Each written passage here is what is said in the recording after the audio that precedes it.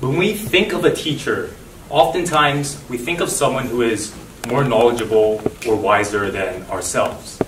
Because after all, those are the people we have something to learn from. Those are the people we have something to gain from. They're the people that are most suited to explain concepts to us or to offer us valuable advice that we can actually apply into our lives. So it may come off as an odd idea that there is something we can learn from artificial intelligence. Because after all, artificial intelligence is taught how to learn by none other than us, humans. And in this sense, it's not possible for them to be more knowledgeable than us or wiser than us. So what is there that we can learn from them? Babies learn through a process of assimilation and accommodation. When a child is shown a photo of a dog and told that it is in fact a dog, the child picks up on the characteristics that make it a dog, such as the dog's 4 legs. However, when the child comes across another 4-legged creature that isn't a dog, such as a cat, the child has to learn to accommodate its original understanding of 4-legged creatures to include both dogs and cats. In the same way, machines can learn through such a method. In deep learning, there's a type of learning called supervised learning, in which an artificial intelligence model is given sets of inputs and expected outputs. Eventually, the model is able to pick up on the characteristics that lead each input to become an unique output, and is able to predict outputs for novel inputs with an error rate that verges on that of 0. So if we learn in the exact same way as artificial intelligence, what is there for us to learn from them? Well, something we have been learning recently is how our own brains work. In 1951, Marvin Minsky borrowed ideas from physiologist Ivan Pavlov to create a computer that would be able to traverse virtual mazes, any maze. In doing so, he applied the ideas of reinforcement learning, which is learning that centralizes around the reinforcement of behaviors. For example, when the computer performed an action that led it closer to its goal, in this case, the end of the maze, the computer would be rewarded. And when the computer performed an action that led it further from its goal, the computer would instead be punished. Eventually, the computer would be able to make all the right decisions that lead it out of the maze in the most efficient way possible. In the same way, humans and animals alike can learn through reinforcement. However, at that time, neuroscientists had yet to discover the mechanisms in the human brain that allowed us to learn through such a way. But thanks to developments in machine learning, they've been able to shed light on those mysteries quite recently. And today, breakthroughs in machine learning and neuroscience occur hand in hand. Of course, this is great and all, but why does it matter to someone like me? Why does it matter to the average Joe whose knowledge that we can learn through reinforcement isn't going to make our lives any better? It isn't going to enable me to learn any more efficiently than I already am. So why does it matter to people like us? Well, something else that artificial intelligence can teach us, which I find much more important than anything it can ever reveal about our biologies, is an approach that we should all take into our learning. My friend Sam recently didn't do very well on his AP Calculus exam. And that doesn't come off as a surprise to me. Not because Sam isn't smart. In fact, Sam is very smart. But I don't find it surprising because AP Calculus is hard. It's not just adding fractions like you do in Math 9, or drawing lines on a Cartesian plane like you do in Pre-Calculus 12. AP Calculus has many, many concepts that take a long time to understand and comprehend. The formulas aren't plug and chug. The formulas you have to actually grasp and understand in order to apply effectively into your problem solving. So it's no big surprise that a human doesn't do well on their AP Calculus exam. But what would have surprised me is if a machine that was trained in calculus didn't do well on that same exam. Why is that? Why do I have more faith in the machine than I do in my friend? Well, it boils down to a few reasons. When we think about it, there are only really two reasons we make mistakes. Because of a lack of understanding and because of a lack of practice.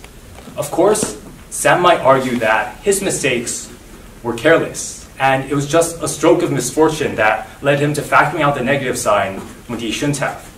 But if you think about it, if Sam had made that same mistake in his practice, it's much more likely that he would have ensured he didn't make that mistake again during his test because he would have been looking for that mistake. In fact, if Sam had done every single problem possible, using every single method existing, making every single mistake possible, but most importantly, understanding why he made each mistake each time afterwards, I can guarantee Sam that his error rate on any subsequent test would verge on that of 0. You may already see where I'm going with this, but computers are able to achieve such error rates because they learn in a similar way. Because computers don't have the capabilities to create shortcuts in learning like we do, they must learn through a very algorithmic process. And while it isn't exactly the same as doing every single problem you can and making every single mistake there is to make, it's somewhat similar to that. For example, one way that computers search through a large set of numbers for just one number is by going through each number individually and checking if it's the number they want. They'll look at the first number. Is this the number they want? If it's not, they move to the second number, the third number, the fourth number, until they eventually arrive at the number they want.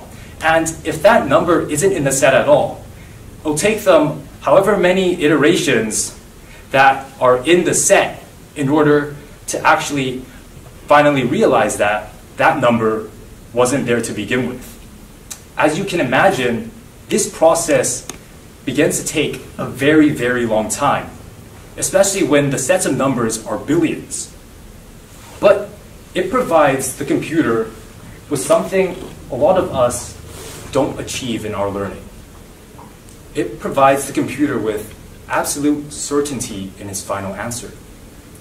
You see, Sam didn't try everything, and while that isn't his fault, he might not have had enough time or enough practice problems to practice with, it's still the ultimate reason that Sam made mistakes on his tests and a computer wouldn't have. But the takeaway here isn't to learn like a computer and do every single problem possible and make every single mistake possible. No, that would take far too much time, much more time than any of us, to be frank, have time for. The takeaway here instead is for us to try to achieve what the computer gains through such a process. It's for us to try to achieve a deeper understanding in our learning. What we learn from artificial intelligence isn't a new and more efficient way to learn. Instead, what we learn is something that a lot of us already know we should be aiming for. It's a goal to learning that a lot of us have forgotten. The goal of mastery. In this age where speed and convenience have become so mainstream, mastery is often forgotten. We jump from subject to subject, trying to get a taste of every single one of them, but never actually stopping to savor the flavors of any of them. We all try to become well-rounded jacks of all trades, but in the end, we end up as the master of none.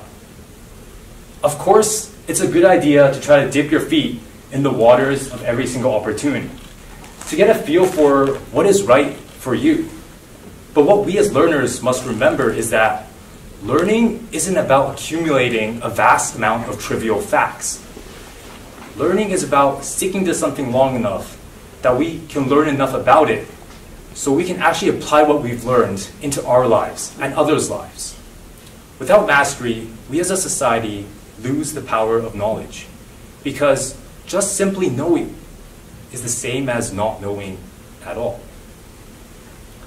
What computers do so well is that they master the material given to them. When they learn, they truly learn. They search for every single minute discrepancy that might make up the nuance of an output of 0.1 versus the output of 0.11. They scrutinize the data they're presented with and ensure they've latched on to every single little detail before moving on to anything else in order to gain the idea of the bigger picture and the smaller picture and any other subsequent pictures shown to them. If you look at almost any professional artificial intelligence model, it's very likely that their accuracy rates are going to be above 90%. And it's because that machines have the innate drive to master things. What we as learners must do is try to mimic that drive. When we learn new math formulas, consider where they come from. How are they derived? How can we most effectively apply them into our problem solving? When we learn psychology, make connections with the people around you. How do they behave? And the concepts you've been learning in class. When we read Shakespeare, consider how he builds his plots, his characters, and how you can apply that into your own writing. Even when we learn something like hitting a tennis ball, consider how you should angle your racket in order to achieve the maximum velocity with the least amount of energy expended possible. It appears that although we create these machines and we teach them how to learn, they still have a thing or two to teach us about learning. Once we start to strive for mastery, I can't even imagine where we'll be able to go. Because once we start to strive for this complete, thorough understanding in everything we do, I believe that humanity's potential will become boundless. Thank you.